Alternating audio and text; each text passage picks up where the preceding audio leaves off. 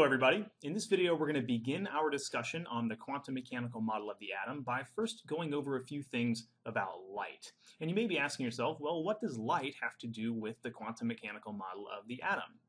Good question. Well, before the development of quantum mechanics, light was thought to behave entirely different from subatomic particles such as electrons. But as quantum mechanics became better understood, it turned out that light and electrons actually have a lot in common.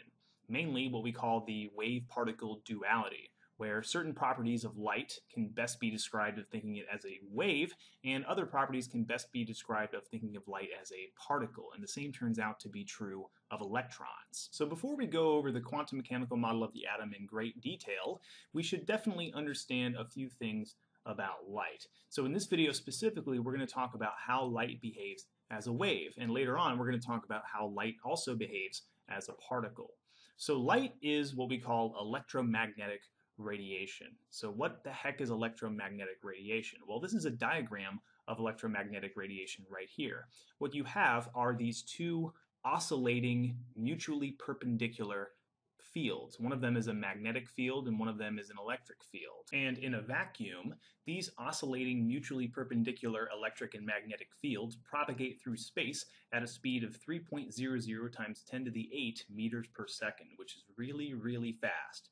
Fast enough to travel around the entire world in 1/7 of a second. So before we go any further into how light behaves as a wave, let's discuss some general properties of waves. Now most of this is probably going to be a review either from a math class or one of your previous science classes, but I think it's still worthwhile to discuss some of these general properties again before we go any further. So the very top part of a wave, that's what we call a crest of the wave. The very bottom part of the wave, that's often referred to as a trough. And the vertical height of a wave from the baseline to the crest, or alternatively from the depth from a baseline to the trough, that's what we call the amplitude of the wave. Now the amplitude of the wave is going to determine the intensity or the brightness of the light. Another property of waves is what we call the wavelength, which is the distance between two adjacent crests or two adjacent troughs. And wavelength has the symbol lambda. So that weird looking symbol, that's a Greek symbol, that's a lambda. And both wavelength and amplitude are going to be measured in units of distance. So meters, centimeters, nanometers, just the appropriate unit of length. Now there's another property of waves that isn't shown because this is just a snapshot of a wave. The other property that I'm thinking of cannot be shown in a wave that is at rest. It has to be shown in a wave that is moving, and that's called the frequency of the wave. Now the symbol for frequency, it looks a lot like a V. It's actually a Greek letter. This is called a nu, so it's a Greek nu, okay? And the frequency of a wave is the amount of wave cycles or the amount of crests that pass by a fixed point in a given amount of time. And usually the unit for frequency is what we call cycles per second. Now, cycles is dimensionless. Cycles does not have a unit of measurement associated with it. So oftentimes you'll see cycles per second denoted as seconds to the -1 or inverse seconds. Also, you might see this reported as Hz, which stands for hertz, where 1 hertz is 1 cycle per second. And the wavelength of a wave is going to be inversely proportional to its frequency, meaning as wavelength goes up, frequency goes down, which if you think about it, it makes a lot of sense because if you're stretching a wave out and you're increasing that wavelength, then it's going to take longer for the crest of that wave, two adjacent crests, to pass by a fixed point. So that's going to result in a lower frequency when you increase that wavelength. And wavelength and frequency are going to be related by this equation where we have nu equals c over lambda. So the nu, again, that's the frequency. The lambda, that's the wavelength. And this letter c is the speed of light, which is always constant. So no matter what type of light it is, it's always going to be traveling at the same speed, which in a vacuum is, again, 3.00 times 10 to the 8 meters per second. So because we can convert so easily between wavelength and frequency are just two ways of expressing the same information. Now for visible light, the light that we can see with our eyes, wavelength determines the color of the light. Now if we take a look at white light, this is the sort of light that is produced by the sun or from a light bulb. White light actually contains an entire spectrum of wavelengths, and so it contains an entire spectrum of colors. And we can visualize these colors by passing white light through a device called a prism. So we pass this white light through a prism and we arrive at a spectrum of colors ranging all the way from red to violet.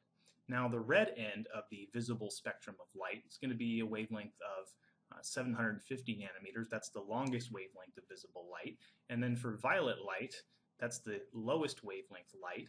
That's going to be about 380 nanometers. Okay, so just that limited range of wavelengths is all that we can see with our naked eyes. And so the presence and variety of these wavelengths is what's going to determine what color an object is. For instance, let's say we're looking at an apple, a red delicious apple. The reason why that apple appears red is because it is reflecting red light while absorbing nearly every other wavelength, every other color of the spectrum, making it appear red to our eyes. And so now I'd like to go over a very common type of problem that you're likely to encounter if you're studying this kind of thing. So the problem says to calculate the wavelength in nanometers of light that has a frequency of 8.32 times 10 to the 14 inverse seconds. So again, we're going to use that wave equation, that nu equals c over lambda. Lambda, the wavelength, is what we're trying to solve for, so if we multiply both sides of this equation by lambda, we're going to get lambda nu is equal to c, and finally we can divide both sides of this equation by nu to get lambda equals c over nu. And so we simply plug in the information here. So c, that's the speed of light, that's going to be 3.00 times 10 to the 8 meters per second. And then nu, that's given, the frequency, is 8.32 times 10 to the 14 inverse seconds. We can see here that inverse seconds are going to cancel out, and our wavelength is going to be reported in meters. So we're going to get 3.61 times 10 to the negative 7 meters. We're almost there, but not quite, because the problem asks to calculate the wavelength in nanometers. So we have our 3.61 times 10 to the negative 7 meters. We can convert that into nanometers by using this relationship where we have 1 nanometer is equal to 10 to the negative 9 meters. The 10 to the negative 9 meters goes on the bottom, the 1 nanometer goes on top of our conversion factor. The meters are going to cancel out, and so the answer in nanometers is going to be 361 nanometers. So that's, again, it's a very common problem that you're likely to encounter.